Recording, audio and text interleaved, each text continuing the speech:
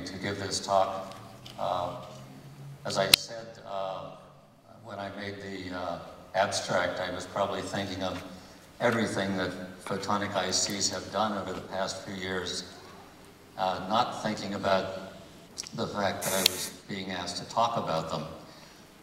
So today I'll try to summarize some of the developments.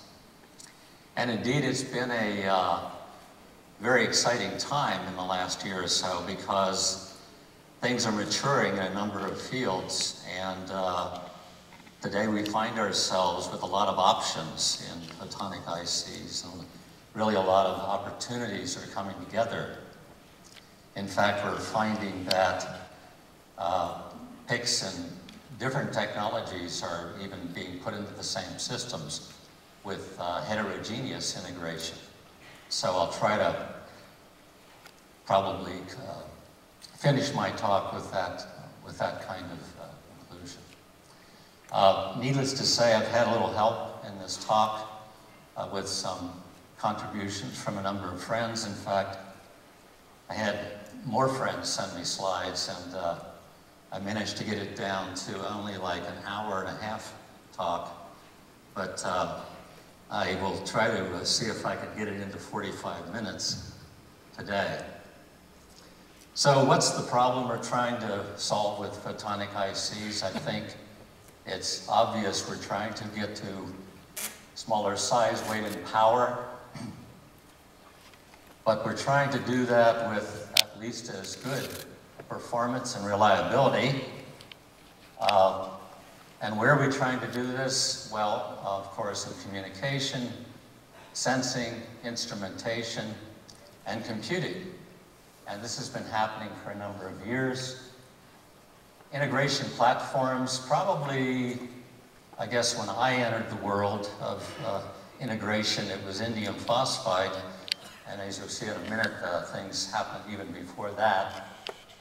With indium phosphide, of course, we have excellent active components. Boundaries really aren't here yet, but they're evolving. I will not talk about the passive silica on silicon technologies. I'll stick with semiconductors today. So I also will not talk about polymers. Silicon photonics in the past decade really has come on very strong, but the main pitch, I think, is piggybacking on the silicon electronics industry. And probably the main holdback there is the no laser and no active components. And so we're seeing a lot of hybrid solutions, pulling some of the actives together with the silicon. And as I said earlier, the heterogeneous platforms that pull a little bit from both maybe indium phosphide chips, silicon chips, and maybe even some other kinds of technologies in the same package. So this is a slide that I will not go through in great detail, but just to indicate, back in the 70s, there were OEICs. When I say OEICs, this is electronics with photonics on the same chip. We still have that going on, but this was maybe a transistor or two with a detector or a laser or a modulator on gallium arsenide. Mainly aimed at high-speed computing, but also some communications work. In the 80s, we got to indium phosphide because of fibers. There was a little bit of work on coherent to extend reach. Widely tunables in the 90s, a little bit of WDM coming in. In fact, a lot of WDM because of the erbium fiber, dense WDM. VCSELs came in for datacom, sort of competed a little bit with a lot of the small-scale photonic ICs. Of course, 2000, we all know about the explosion of strange ideas that actually helped in many ways develop things at the expense of the venture capitalists. Dense WDM actually somewhat extinguished the explosion of ideas and satisfy the demand for bandwidth during that time. But it turns out this bandwidth demand that people predicted because of the explosion of data, which overcame voice around 2000, is now needed again. And it's been needed since 2010. In the 2000s, we saw indium phosphide PICs mature. Of course, we saw more use of VCSELs. We saw more high-speed datacom and telecom.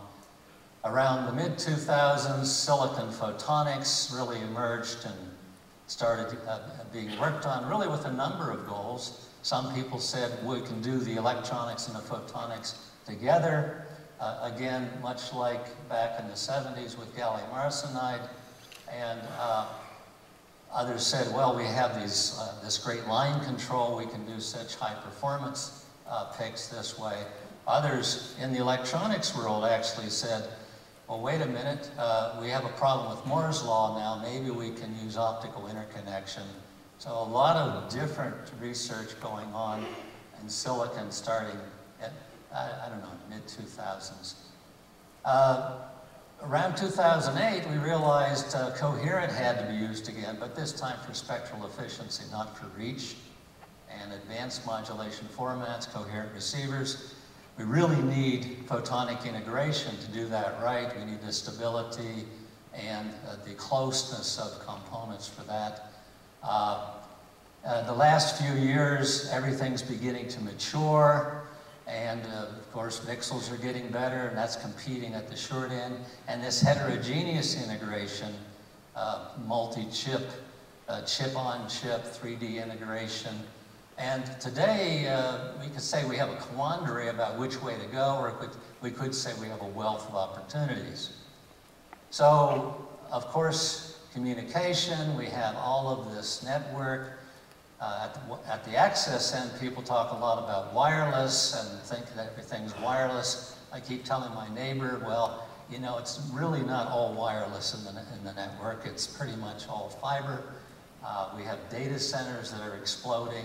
All of this is, of course, demanding more fiber, demanding more bandwidth, and power is a big deal.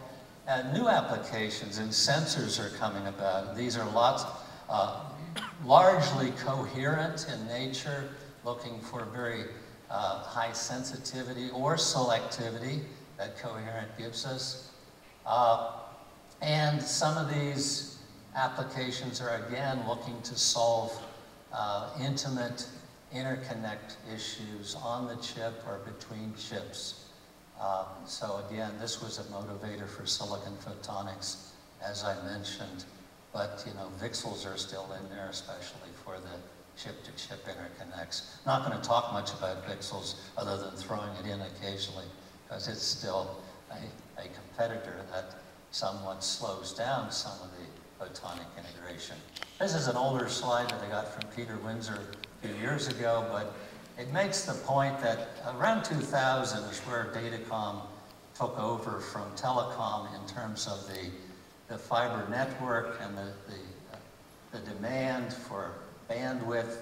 And of course, it's interesting to see that supercomputers and now really data centers more and more are growing exponentially. And we see this demand, and we can see all of these familiar symbols here that we all have used, and this continues to give us exponential growth for bandwidth. And a lot of our toys today that we carry around in our pockets are causing this, as well as cloud computing and so forth. So what about supply? Well, I already mentioned that around 2000, the demand went up. I might as well throw that up there, network demand. But you notice the steepness of this curve is more than the supply these days, which is after the explosion of dense WDM, which really satisfied the demand back in the early 2000s. We're now using coherent to satisfy the demand recently, but we're running out of steam again in the fiber network we have to lay new fiber or do something. And of course, space division multiplexing is one of the recent things that we're looking at, but even that is hero experiments that we had recently. We're still going to have to lay more fiber. Maybe we should lay more fiber with lots of cores, is the recent discussion. But all of this calls for much more complex transmitters and receivers. That's really what we're coming around full circle to conclude. So the motivation, again, for photonic integration, not only does it have to be small, light, and have reduced power to squeeze into a small box, it has to be cheap. And anybody out there in business knows that your customers want you to do more and more and more for the same cost. But what's interesting is oftentimes you get better performance. Yes, there's a compromise in performance on the chip because you have to use the same design rules, but you get better performance overall because you don't have all those coupling losses, you don't have problems with stability and so forth. And reliability tends to be better. People used to think, well, I just have to look at each, multiply the number of parts, or the reliability of each part to the nth power.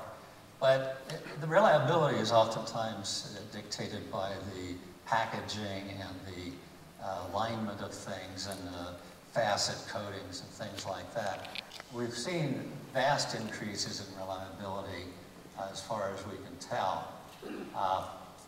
Maybe a little reduction in chip yield. After all, there might be a couple hundred components on there, but not the kind of reductions one might assume. And I have two slides on this, and the other is from Chris Dorr. That was from Fred Keish and people at Infinera. A little bit of a silicon angle here. Point that we didn't mention there was putting electronics close to photonics allows you to get around this 50 ohm termination. Really, really important so that we can get higher impedance around that. If you thought about electronics, if you had to have 50 ohm terminations between resistors or between gates in your cell phone, you would have something that would explode instantly. That's the only way you can make big ICs without having terminations of this low impedance. You only have one cooler now. If you need a cooler, at least it's only one or a couple hundred elements. Performance, yeah, you can't optimize your components exactly. You have to have some trade-offs because common design rules, but again, only one input-output coupling. You could avoid isolators. And, most people thought that, geez, how can you get isolators on the chip? But when you're going in and out of the same waveguide, you can play little tricks. This was a learning exercise for about 15 years, learning how to angle interfaces, learn how to not change the impedance so much as you go in and out of devices. But we've managed to learn how to live without isolators by and large. And another really important point, interference and feedback are stable and small. And think of a Mach-Zehnder modulator and just stringing fibers together. How good would that work? Versus the good old integrated Mach-Zehnder modulator from the 1970s. We have been doing integration longer than you think, if you stop and think about it. Relying upon the phase being stable over hundreds of wavelengths, actually, getting down to a small fraction of a wavelength in stability. Low price. Well, it should be lower price because price is normally determined by the package and the packaging. It's not really the chip price. So these are all really important motivators. So let's go back and look a little bit of history of indium phosphide. I'll start with this first. Back in the early 80s is where we really got into this, and work of Suimatsu's group at Tokyo Institute of Technology did some outstanding work. This is maybe more complicated than it has to be, but really developed ways of making active passive interfaces, partially transmissive mirrors, DBR vertical coupler. This had everything in this device. We also made some devices that lived on forever. This is the old EML, first developed in the 80s, a laser connected to an electric absorption modulator. Again, probably the longest living photonic IC, if you want to call this a photonic IC, that there is. Coherent communication, as I mentioned, was intensively investigated in the 80s because we didn't have erbium amplifiers. We wanted to do WDM. It wasn't dense, but every 30 or 40 kilometers, we had to stop, go into the electronics world, demultiplex, and amplify, and then remodulate, blah, blah, blah. It was expensive, it was terrible. So if we could use coherent, we could double the distance. Only use 10 photons per bit, something like that. So we worked on integration. This is an outstanding example from Tom Koch and Uzi Koren, where they have an entire coherent receiver on a chip. This is the kinds of things that we're doing today. Probably doing a little bit better than this, but this was an outstanding early example. Tunable laser, coupler, balanced pair of detectors. But as I said, what happened, of course, was EDFA come along, and we got better WDM filters, and we moved through the 90s pretty much with, without coherent receivers and without advanced modulation techniques. So, but what we did get out of that was, when we got to WDM and even out of the coherent area, was a need for widely tunable lasers, lasers that could tune over the full bandwidth. There was a whole bunch of work going on. This happens to be work that I was involved in. This shows a widely tunable laser. Here on the right side, an amplifier outside of the cavity, and then a Mach-Zehnder modulator. This could tune across the whole C-band, deliver lots of power, as it turned out. And the biggest point, I think, that lived on for a while was once you could do gratings, phase sections, gain sections, amplifiers, and modulators all on the same chip, gee, I guess I could keep going, you know, and do other things. I had splitters here for the Mach-Zehnder. This is a chip we did in the early 2000s. You know, we had splitters and phase shifters and all the good things. And of course, JDSU has been doing this now for about the past decade with roughly this same platform. A little bit of tweaks here and there that they won't tell you about. Lots of tweaks, to be honest. And, you know, now smaller, lower power, higher performance, et cetera, and they're not the only ones. There have been lots of other versions of these widely tunable lasers, some of them selectable arrays, and guess what? The widely deployed commercial WDM PICs 2008, a number of years later. These widely tunables were made in the 90s, most of them. This one lives on. This was made in the 80s. That's where this technology has evolved to. And the PICs, though, have gotten much more complex. Infinera has had this as their charter from the beginning, taking really that EML concept and here putting 10 of them in parallel, and for the first time really putting the AWG multiplexer together with that, making a little more sophisticated chain than just the EML, with the detector in the back and a power monitor, or I should say adjuster in the front, and then a matched receiver on a chip, and also putting all the silicon drivers or detectors in the same package at the same time. So from the mid-2000s, this has evolved. and had to go coherent along the way because, as you recall, we ran out of bandwidth around about 2006 or 7, and everybody wanted to go coherent, and this basically wound up pretty much universally in a polarization multiplexed QPSK format where we could get now 4 bits per symbol, maybe at best 4 bits per hertz if you didn't have too many guard band bandwidth.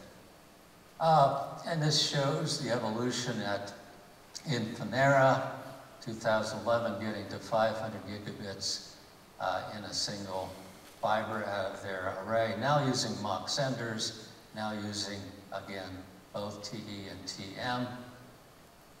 And then more recently getting to a super channel, so getting rid of those guard bands.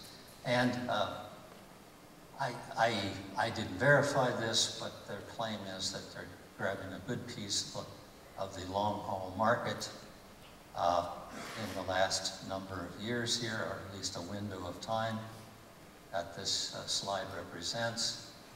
And roadmap showing that recently being able to get a couple of terabytes down a single fiber, again using this single chip at the transmitter, single chip at the receiver. Well, these coherent approaches and the receiver have used this approach of so-called intradyne, where the incoming signal, first of all, goes through really a polarization splitter, then into an optical hybrid, and finally into the back end, which ends up at a DSP. And using this approach, which is particularly important for long haul, the chromatic dispersion, polarization demultiplexing, and the polarization mode dispersion, other linear, nonlinear dispersion impairments can be removed.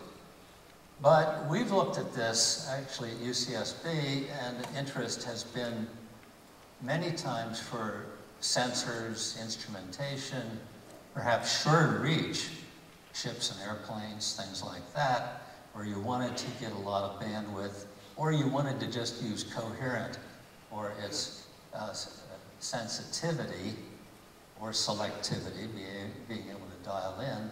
So we've gone back and looked at simple homodyne, as we did in the 80s, but now using a Costas loop and a widely tunable LO on a single chip, and really not using the digital back end. And what you gain is the elimination of a lot of power dissipation, and really also a lot of elimination of a very expensive design cycle if you're only going to sell a few thousand of these a year. And of course, this now requires very short feedback loops to be able to get both frequency and phase locking without having a grad student there turning knobs to keep this thing working. And so we've done that. It sort of looks like this. Well, it exactly looks like this, as a matter of fact. And here's a pic. This includes the widely tunable local oscillator, the hybrid, the 4 photodiodes to give you the IQ and IQ primed. A special kind of IC, this is a Costas loop design with a digital design, but it's a phase frequency detector and a loop filter feeding back to the local oscillator to provide not only frequency locking, but phase locking. It's about 1 centimeter. These are all the claims that we made. This was a student talk. I would never make claims for such superlatives for our work, but the student did. This did not have to be very carefully temperature controlled, but it worked up to 40 gigabits per second. It was a square centimeter in size. This actually used 3 watts, and that was because it was all indium phosphide electronics, it could have been done actually in SiGe. It would have been about 1 watt in that case, but this is everything. You only need a fiber and power supply to make this work. 10 to the minus 12, air-free, no FEC required. And it also goes up to about 50 kilometers at 10 gigabits per second. So this was actually BPSK. There's no reason we couldn't have done QPSK with a slightly different IC chip. So very interesting. We can't get rid of impairments, of course. So you have to work within the chromatic dispersion limit. So this is only good for short distances at low data rates. And this is versus this approach. So something to think about for short distances, maybe in data centers even. Relatively inexpensive to make. This is what the PIC looks like. So we're talking about PICs. Here's a widely tunable laser, 90-degree hybrid, 4 photodetectors. All these devices work pretty well. So those are one example. This looks like the same circuit, but this is a heterodyne for frequency synthesis. Now we put an RF signal in a mixer in the electronic circuit. Excuse me. Didn't want to go, I forget how to go backwards in this now. It's that way. So this allows us to tune off to the side, not just a homodyne, and generate any frequency we want. And unlike in the quantum world, we actually can almost clone the signal coming and clone the phase at least, so we can get the same line width. And I should have said that before. When we phase lock, we're basically cloning the carrier on the incoming signal. So we get the same line width and the same phase noise properties of the carrier on the signal. And this just shows, I didn't show that yet, there's very low phase noise now on the tunable local oscillator. This has about a 500 megahertz loop bandwidth. We had a gigahertz before. This will automatically capture and lock from 25 gigahertz away. And this shows 160 gigahertz. This is a comb now coming in to the chip, and this shows either 70 minus or 90 plus. This is a wavelength scale, so 90 plus is going this way. This is the original comb, and 70 minus is going this way. It's a 40 gigahertz comb. This just shows with 10 gigahertz offset, you can see it locking up. The white lines become sharper. This is the phase noise. This is the RF synthesizer. So we're pretty much following the phase noise of the synthesizer with a little bit of lab vibration. So this works. The third thing we looked at was reducing the line width of a rather noisy, widely tunable laser by just putting a lot of feedback on a locking crystal. The locking crystal was actually integrated on with a tunable laser, just one chip and a lot of feedback. That's all it is. So that fits in a very small package. One crystal, free spectral range of 10 gigahertz. So every 10 gigahertz, you can lock it up, tune over 40 nanometers, and reduce the normally terrible line width of 5 megahertz down to about 150 kilohertz. Just put a lot of gain on the locking crystal, and you can get a nice line width every 10 gigahertz across the whole spectrum. So, as Chris Doerr has told us, there's a metro challenge. We saw Infinera was integrating a lot of stuff out here. I didn't tell you, but there's a lot of silicon photonics, active optical cables, and so forth down here. There's also work with VCSEL arrays and so forth down here that are closely being integrated even on the boards now, right beside the computer chips with heterogeneous integration techniques at a couple of different companies. But down here it's price, up here it's performance. What about in the middle? And his company Acacia has been working on that. There's been some studies saying You really ought to be working on metro rather than long haul. After all, that's where the money's going to be in the next few years. Cisco says that, Bell Labs says that, the OIF studies have all said that. Most of the information is going to stay in the metro loops. It's not going to be going across the country. Well, there's not going to be less information going across the country. It's just going to be more in the metro loops. And all this says is the sweet spot is really probably still PM QPSK. Probably not worth getting the signal to noise that good to use QAM, and besides, you can't use limiting amplifiers, and we're sort of wasting our time if we only use BPSK. Chris also makes the point that it's good to integrate all the electro-optics on one chip and all the ASIC on one ASIC. That is, both the transmitter and receiver, drivers and receivers, as well as the DSP. In fact, make that one big fat ASIC. This is, of course, assuming there's going to be a big market. Otherwise, you wouldn't spend the $30, $40 million it's going to take to make this. And for the first time, we have a real, now, arm wrestling match here. Should we do this photonic chip in indium phosphide, which, strangely, to most people, at least a couple of years ago, is the legacy material, and silicon is a new kid on the block. That's sort of changing. They're almost now, evenly paired in terms of capabilities. Well, indium phosphide is expensive, silicon's cheap. Of course, I'm the indium phosphide guy. I'm sorry, I haven't figured that out. Of course, the chip expense usually doesn't matter when you look at the actual package. It's once you put it together, you don't even notice the chip expense, but that's okay. Indium is scarce, but nobody's noticed that yet either.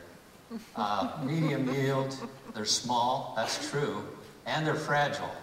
I would certainly say that. High yield, it's big, that's why it's high yield. Somebody commented the other day, but you couldn't use all the chips you made on a 12-inch wafer. There's not enough market for that. But the answer to that is you can have a different mask design for every little square on the 12-inch silicon wafer. You don't have to do 1,000 of the same things on the 12-inch wafer. You do 10,000, of course, if they're not so big.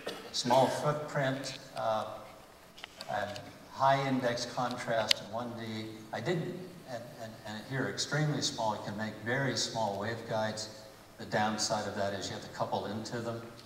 Up here, you get good vertical control. I should have made that point with indium phosphide. The epitaxy gives you very good vertical control. In the silicon, you get good lateral control. Actually, not so good vertical control in silicon. And the epitaxy material is actually better than the substrate here. Here, it's the other way around. And efficient laser photodiode, not the same over here. Good dark current, bad dark current. Doesn't matter in coherent. So who cares if you have bad dark current if you're doing coherent? Small wafers, large wafers. Temperature sensitive modulators, yes. Temperature insensitive because you're using depletion. But you can also do depletion over here. I actually did that for a few years. And yes, they're temperature insensitive, but less efficient. So, silicon photonics allows you to make big chips and put lots of stuff on them, and everything works as long as you keep the laser off chip. Polarizing beam splitters work very nice because people have worked diligently to do surface coupling into gratings, two-dimensional gratings, to split the polarization. You don't have to do that here with the laser, of course. And I think that just says that. If you have one chip, it's already assembled. just to repeat what I've said in words, receivers have been made in silicon. I think we know that they've been made in indium phosphide. A couple of examples here from different companies. Chris, while he was still at Bell Labs. Modulators, nested modulators, and a different kind of MOS modulator here reported over the past couple of years.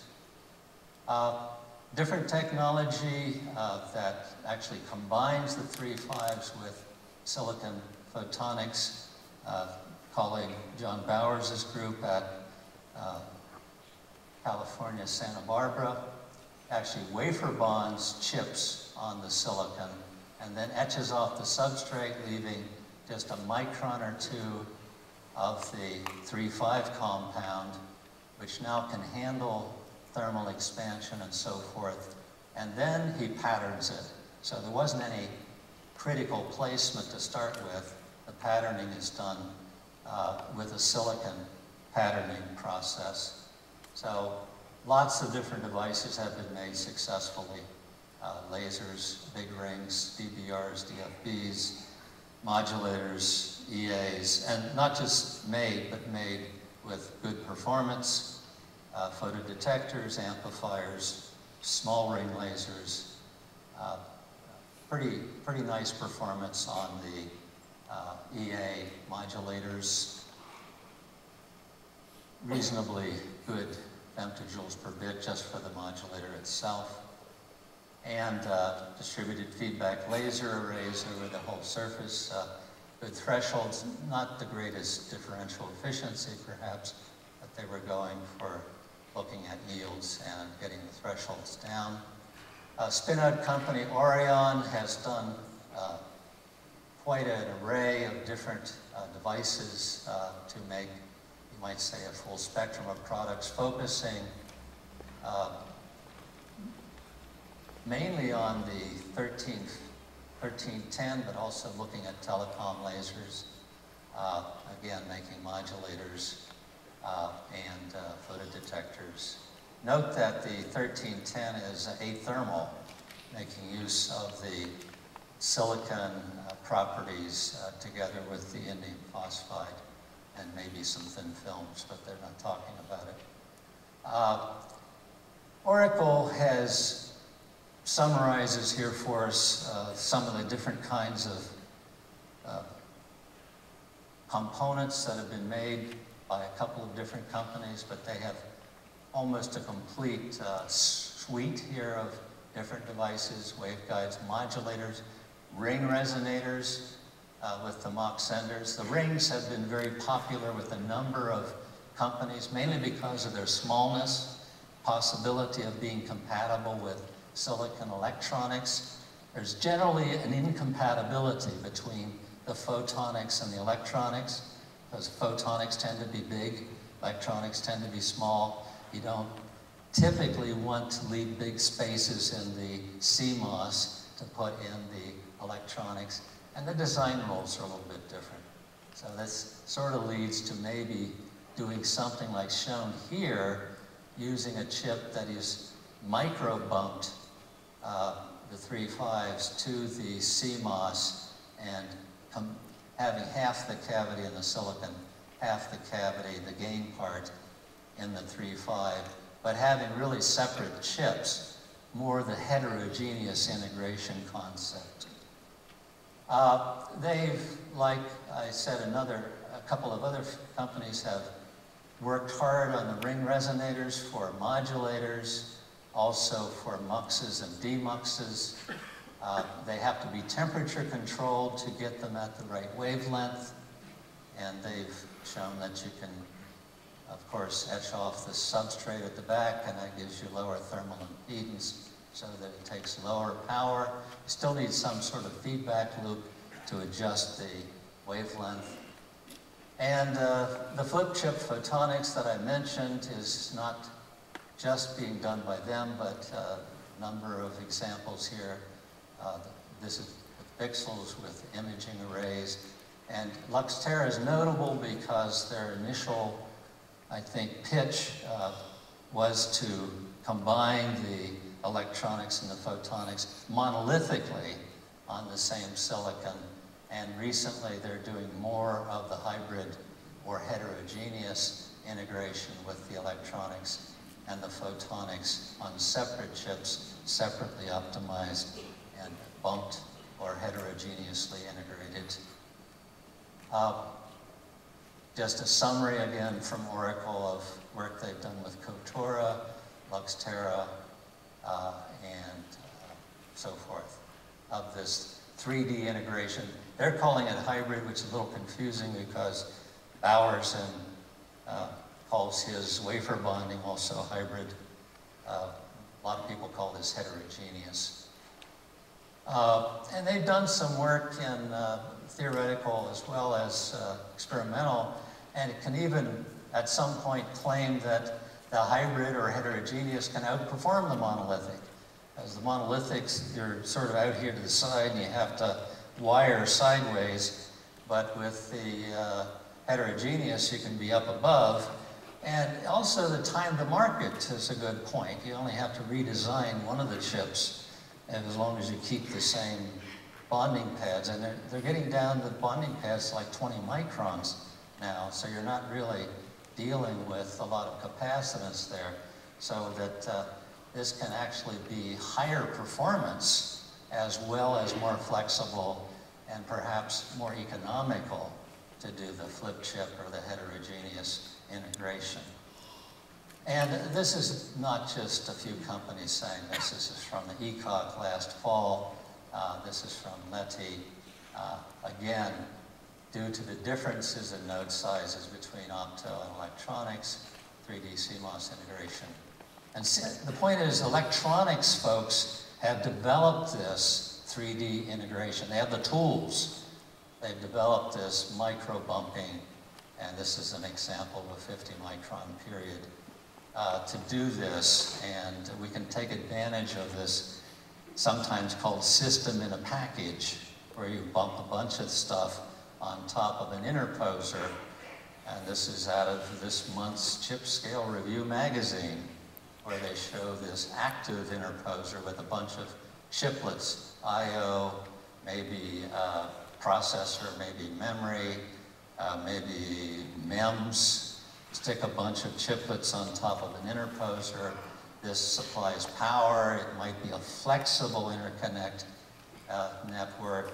And this concept is being used a lot, the so-called packaging of chips, but very flexible, maybe lower cost to go from one generation. You can get a fancier processor, stick it onto the old technology, perhaps. So what are the takeaways here? Well, the obvious one, lower size, weight, and power. Cost, maybe the C should come first. PICs are important because of the inherently stable phase relationship. This one is not always the one that first comes to mind, and the seamless interfaces between elements.